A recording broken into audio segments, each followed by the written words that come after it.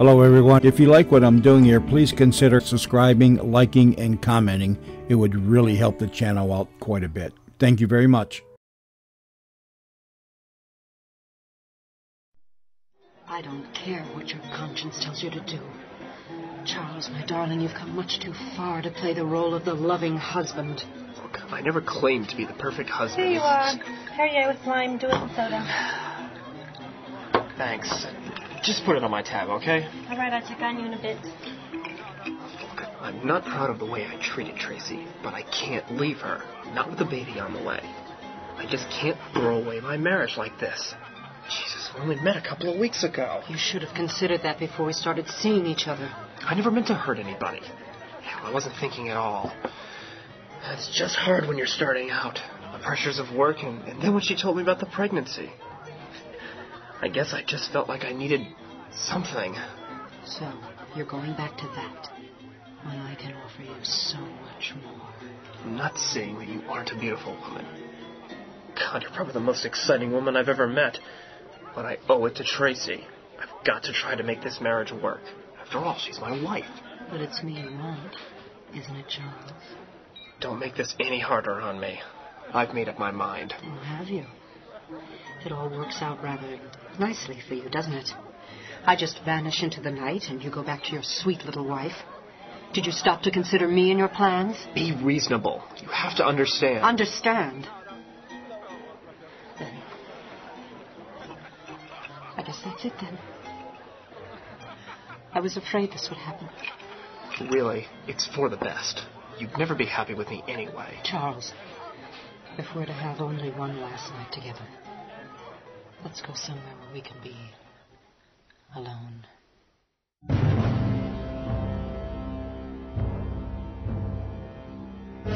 There are some areas of the human mind, and indeed of the world we live in, that were never meant for investigation. There are always those who delve into the darker worlds of knowledge, and many pay with their sanity for their interest. Some of these unfortunates are taken in by the Hayward Foundation, an organization that studies paranormal experiences and their effects on humanity. It is cases such as these that are sent to a restored mansion in a small coastal town in Maine, a center for the care and study of the insane. Since the 1920s, this place has been known as the Hayward Sanitarium. Come in. Ah, Gordon. Well, I'm sorry to bother you, Atwater, but there's a new twist to the Cassador case. It's right up your alley, so I thought I'd ask your advice. That would be Maria Cassador, right?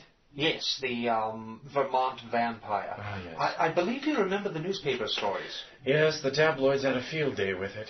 Sexy bloodsucker kills dozens. The Foundation really had to work to get her here. Every institution in the country wanted a chance to observe such an unusual patient. Well, she shows none of the symptoms that accompany this form of delusion. Also, the framework of the delusion itself is very complex. She has abandoned the traditional supernatural explanation of vampirism in favor of a scientific rationale. You mentioned a new twist? Yes, it's a relatively new development in the case, Richard. 2 weeks ago, the patient began having odd dreams, so I put her on the EEG. Her brainwaves showed some unusual patterns. I showed them to Dr. McLeod. And what did he say? He's never seen anything like them. Here, look for yourself. I haven't either. The right brain activity is almost overwhelming in comparison to the left. Almost as if the one side is dormant. Tell me, did you double-check for equipment malfunction? Yes. The diagnostics showed all systems were functioning within normal parameters. Does she remember the dreams themselves? Well, she claims not to, and she won't allow me to hypnotize her. I wondered if you knew of a way to get her to open up. Well, there's something I used once before. But I'd have to conduct the interview myself. Is that a problem with you, Gordon? Oh, no, of course not. I think you'll find her quite fascinating. Actually, she's so sophisticated, sometimes I almost believe her myself. She must be quite persuasive to sway a skeptic like you, Gordon. I'll have to watch myself. Don't worry. I'll be in the observation room doing it for you. Come in. Hi, guys. I'm not interrupting anything, am I? No, I just dropped in to get Richard's advice on something. Are you all set for your trip to Newfoundland, Hallie? Yeah, I'm on the way out the door. I came to say goodbye to you two. I knew you were leaving soon, but I didn't realize you were going this morning. It's at least a 9-hour drive to Cape Tormentine. I want to get there as early in the evening as I can. Well, is the rest of your team already there? Yes, they got there on Friday to start setting up the equipment. Well, how long do you expect it to take? No more than a couple of weeks, I hope, though you never know what we might dig up. Oh, Richard, I was wondering what you're doing with Dermot. Well, he's not nearly as violent as he was the first time I talked with him. In fact, I'm thinking about decreasing his medication. Progress is slow, but I think he's starting to trust me a bit more. Are you sure that's a good idea, Richard? Dr. Chandler seems to think that he's completely unstable without large doses of levolence. Well, I agree that O'Brien is unstable, but I believe it's no longer necessary to keep him on such massive doses. I've conferred with Dr. McLeod, and he says it's worth a try. I'll leave you two to talk shop. I gotta get going. See you later. Well, I should get busy as well. Rounds to make, Goodbye, Hallie. Bye, Hallie. Have a good trip. About the Cassador case, Gordon. I've got some free time this afternoon, if that's convenient. Well, it's all right for me, but I'm afraid it won't do. Well, why not? Well, we have to wait for the patient to wake up, old man.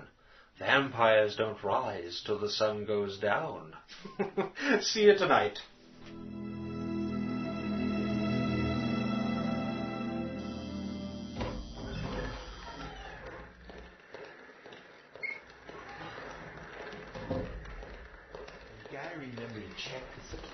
Evening, fellas. Dinner time. Hi, Emily. You're running a little late tonight, aren't you? Yeah, things are a little crazy on one of the other wards. We had to do a shakedown and restraint in the West Hall. That's to be expected, I guess. You know, things are a little bit more wild when the moon is full. Yeah, we better hurry up and get the food out. I imagine you can take it from here. I'll be back for the cart when I come down to make the medication round. Okay. Oh, by the way, you need to unlock the one-way room for a session. Dr. Fox and Dr. Atwater will need it. Is that possible, Robert? Oh, sure, I guess. They'll be working with the girl in 26. 26? I wasn't notified about it, but... They set it up this afternoon. It's all okay. All right, I'll see to it. We'll have the trays ready when you get back. Okay, bye, guys. Bye, Emily. All right, I'll do odd numbers. Oh, wait a minute. I took the tray to her last time. Are you two still scared of going to the end of the hall? She doesn't bite, you know. Are you kidding? She's locked up. What are you worried about? Look, she gives me the creeps, man. I did it last time. It's his turn. If you're going to be that way, I'll take her tray down. Jesus, you think she was Count Dracula or something? She's spooky. Good evening, Robert. Good evening. Here's your dinner, ma'am. No, thank you. I'm not hungry tonight. Oh, you really should try and eat something, miss. You haven't had anything to eat in 4 days. Don't waste your time worrying about me. I'm just fine. Well, I'll just leave this here in case you change your mind. I'll be back in a bit. Dr. Fox should be in to see you soon. Thank you, Robert. You really are a sweet boy. Be a dear and turn out that hall light, will you? You know how sensitive my eyes are. Yeah, sure.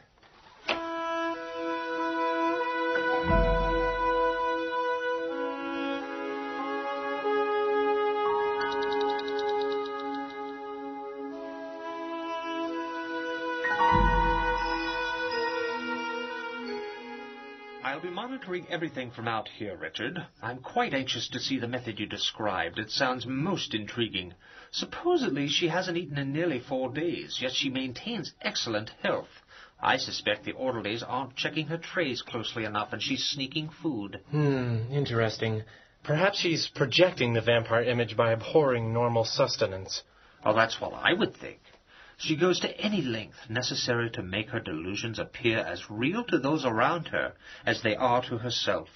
It's amazing how complicated the whole fantasy is. Does she show any sign of split personalities?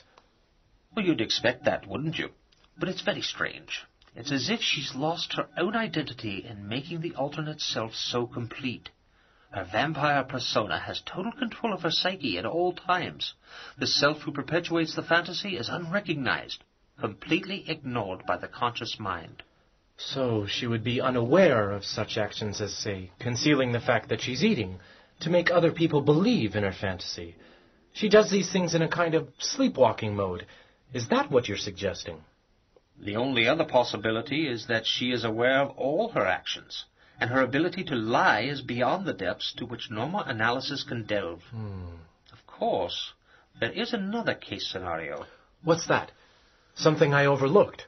Well, she could be telling the truth, Richard. She could actually be a vampire. But seriously, she can catch you quite off guard. Don't let her deceive you. Her cruelty knows no bounds.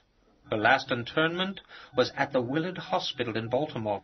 She convinced them of her sanity, and then after they released her, she ruthlessly slayed well over 20 individuals. She could be the most dangerous patient to be ever held here. Show extreme caution.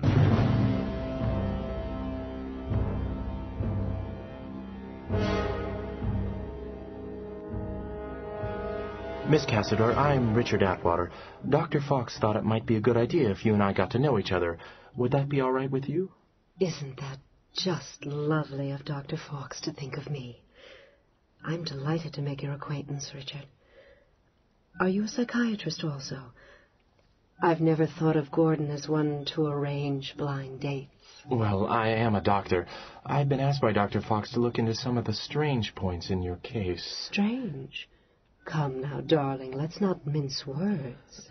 To be honest, Miss Cassador, I would like to examine some of the physical manifestations of your case. Sleeping only by day, for instance, or your lack of appetite. Dr. Fox is beginning to believe that there may be a pathological basis for some of your problems. So I'm diseased now, Doctor. Careful. It might be catching. That's not precisely what I meant, Miss Cassador. Maria. What I mean, Maria, is that your vampirism may have a medical as well as a psychological basis.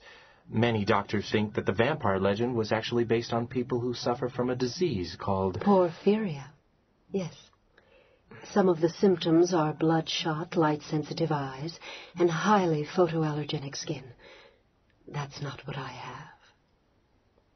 Doctor, tell me, are you married?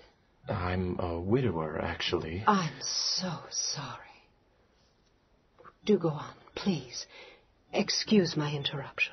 Yes, well, in any event, we would like to explore all the possibilities so that we can help you. All the possibilities, Doctor. That sounds alluring. Are you sure my delusion, as you call it, might not be some form of sexual aberration? Perhaps I am like a black widow spider killing my mates. That sounds a little too Freudian for me. We know you don't have porphyria, but you may have a disease that hasn't been identified yet. Oh, do you think they'll name it after me? Perhaps they'll call it anemia cassadoria. Have you found anyone yet to fill the void left by your late wife? It's a shame. People are so lonely. I get very lonely myself sometimes. I'd like to look at your eyes this evening. Oh, Doctor, we've just met. I meant that I would like to examine them for sensitivity. Oh, I don't think you'll ever meet anyone quite as sensitive as me, Richard. This is just a simple test for light sensitivity of the retina. Would you mind focusing on this light? Anything you say. Excellent. I'll be giving you some instructions while you gaze at the light, so please stay quiet and relax. I promise this won't take very long. Is the light too bright? Yes. And now? Still too bright. How's this? That's better, but it's still a little uncomfortable. Now? Fine. Now, every once in a while you'll see a different colored light flash. I want you to tell me what color it is when you see it. All right. Let's begin. Blue. Green. Yellow. Green. Blue. Blue. Violet. Green. Blue, violet, yellow, blue. blue. Maria, you're quite relaxed now, aren't you? Yes. I'm going to count backwards from 10 to 1 now, and when I reach 1, you will be completely relaxed and aware only of the sound of my voice. 10, 9, 8, 7, 6, 5, 4, 3, 2, 1. Maria? Yes. Why don't you tell me about your dreams? Not dreams. Conversations. Conversations with who? With the Dark Father. Who is he? He is the first of us, and he will be the last of us. What does he say to you? He commands me.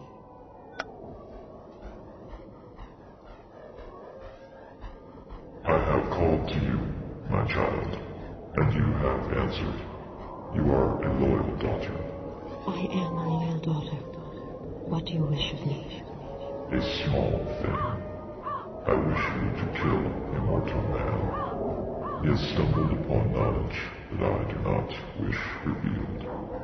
If this information reaches the world of mortals, it might endanger many of our brothers and sisters. Who is this man that I will slay? You have but to give me his name. His name is Charles Stockton. He is an agent of the Federal Bureau of Investigation. How am I to escape from this place? They will hunt for me if they find I have disappeared. It is already taken care of. No one will know that you have left. If I succeed, will I be free of this place permanently? Be patient, daughter. In time, you will be released. Yes, Father. All will be done as you say. So, did you find this man and kill him? Of course. You had no problem leaving the hospital and finding him. The walls could not hold me. Tell me how you found and killed this person. He was easy to locate. I finally met him in a nightclub. He had fought with his wife earlier that evening and had left his house in anger. His thoughts were dark and easily turned. Such a simple man. You killed him that same night? No. The perfect opportunity had yet to present itself, and he seemed amusing. I decided I couldn't resist having some fun with the dear man. Each night I left the cell. He would meet me. He could not control himself. He could not resist. For weeks, I possessed him completely. His every thought, his every breath.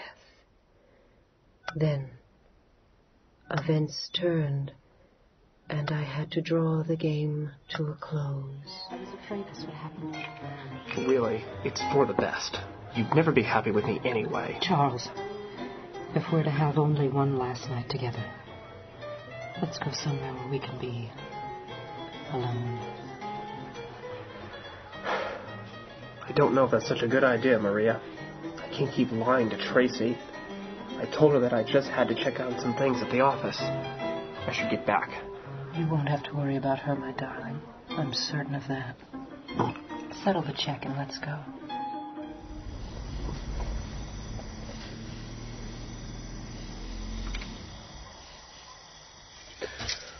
I don't know why we had to come all the way out here. It'll take forever to get back. Our last night together has to be special love, and the place has to be perfect. The stars, the delicious night air. Drink it in, Charles. Feel it caress you like a loving hand. Do you want me to put on some music? Of course not, darling. It will drown out the music all around us. The night has its own melody, but few ever hear it. You have to be part of the darkness to truly appreciate it. Part of the night? Maria, you have such an imagination. It's a wonder you aren't an actress or something. Oh, but I am an actress, Charles. A very good one. Oh, really? Yes. You see, Charles, every time I'm with you, I pretend that I'm human. Oh, that's rich, Maria. I'm not joking, Charles. I've never been more serious. I'm a vampire. Oh, give me a break, Maria. I suppose you took me out here to bite my neck and drink my blood?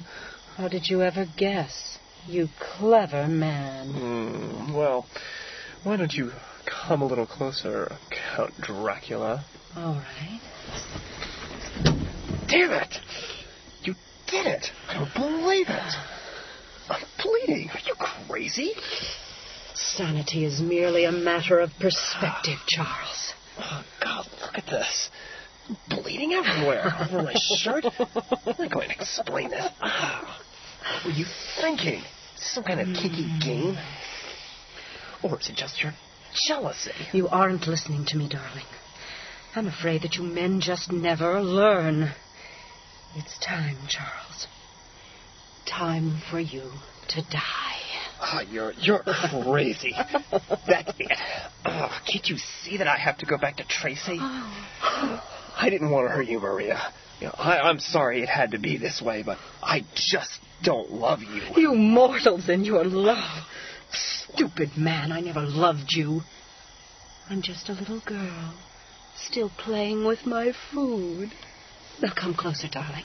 Let me kiss you again. Oh, no. Get the hell away from me. Charles, don't be difficult.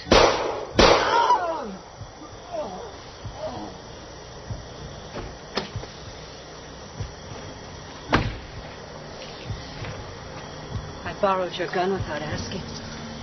I hope you don't mind, my dear. Thanks. Well, we can't have you running out on me now. And you did take the keys with you. God, why are you doing this to me? Oh, Tracy. Tracy, you've got to be joking. Do you still believe that I'm doing this because our affair is over? Oh, quite frankly, Charles, I couldn't care less. After all, do you get emotional over a burger and fries? Of course you don't. Your paltry male ego just can't accept the fact that I can be so indifferent to your charms. Maybe this will help. My last name is not Perez. It's Cazador. Cazador? But they put you in an insane asylum. It's a charming little place in Maine, actually. All the doctors there are quite taken with me, and I can leave whenever I want to. Locks can't hold me, Special Agent Stockton. I must say, I don't see what they think is so special about you. You seem like such a small, insignificant man. Why you picked me?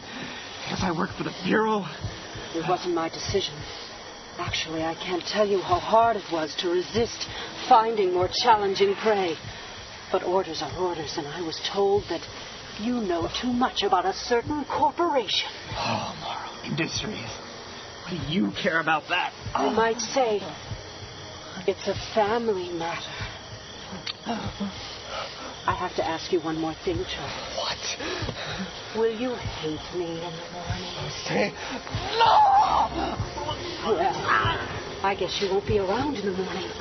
Which do you like better at a funeral, Charles? Lilies or white roses? Oh, do me still. You'll ruin my new dress. Oh, it's a shame I had to shoot you. What a waste of good blood. So you drank his blood? Yes. What did you do with the corpse and the car? I left the body there and drove the car to a place more convenient for my return to the sanitarium. And this is the reason behind your lack of appetite. Because you just fed? Yes. How long ago was it that you killed him? 4 nights past. Will Stockton become a vampire now? No. There was no mingling of my blood with his. Have you heard from the Dark Father since you killed him? He will call again when he has use for me. Have you left your room since? No, not yet. When will you need to feed again? When I feel the thirst. Now, Maria, I am going to count backwards from 10 to 1. When I reach 1, you will awaken, and you will be unaware of our conversation. You will remember only that you had an eye test. 10, 9, 8, 7...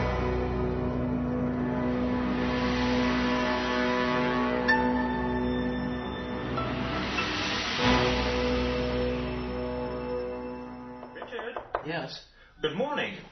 I just wanted to tell you again how impressed I was with that hypnotic technique you used on Maria. It's interesting, isn't it?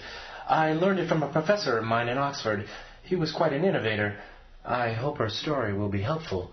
It's a fascinating delusion. Absolutely fascinating. She truly believes that she could leave here and drink human blood. By the by, I asked Robert if she ever had disappeared from herself, just to be certain. What did he say? He looked at me as if I were mad myself.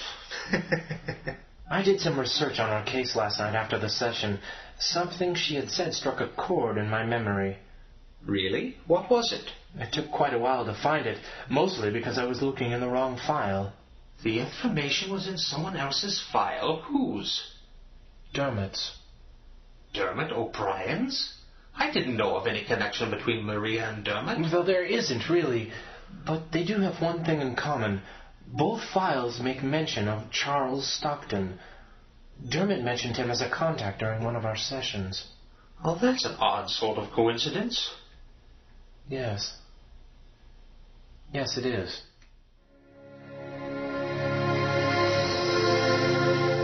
You have been committed to Hayward Sanitarium. Written, directed, and produced by Matthew Bocco and David Johnson. Executive producers Tom Hollicky and Tony Brewer. Sound design by John Weber.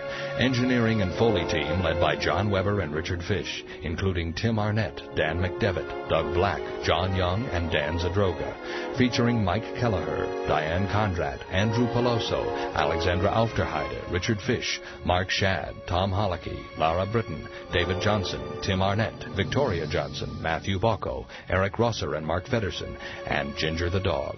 Studio facilities provided by Lodestone Productions and Razor Digital. Hayward Sanitarium is made possible by grants from Lodestone Productions and Razor Digital and the generosity of its cast and crew. Copyright 1992. Hayward Sanitarium is a last-minute production.